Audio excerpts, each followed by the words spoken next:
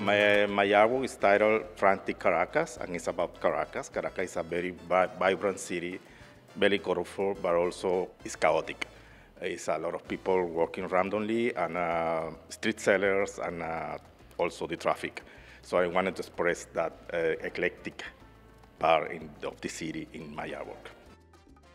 El mensaje es dar a conocer la parte artística y los colores que tenemos nosotros en el Perú. Tenemos en toda, no solamente en la parte de la sierra, de la costa, también de la selva y en el mismo Lima.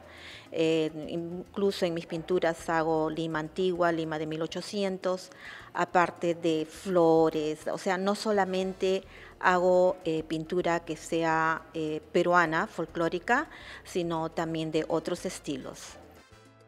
Toronto is a city with a young spirit, and that's helping us because the art community is very open-minded, so they accept the digital art as a part of the art medium, and that helping me to be exhibited in an exhibition like this one. That's another artist with another different mediums too.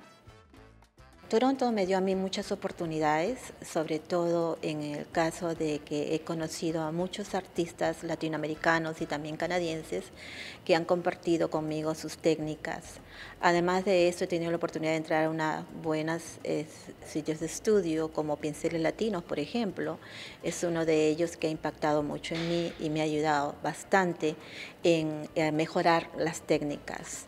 Entonces hay mucha facilidad, digamos, para ir a los museos de artes, cosas que son gratis y muchas oportunidades de poder exhibir también.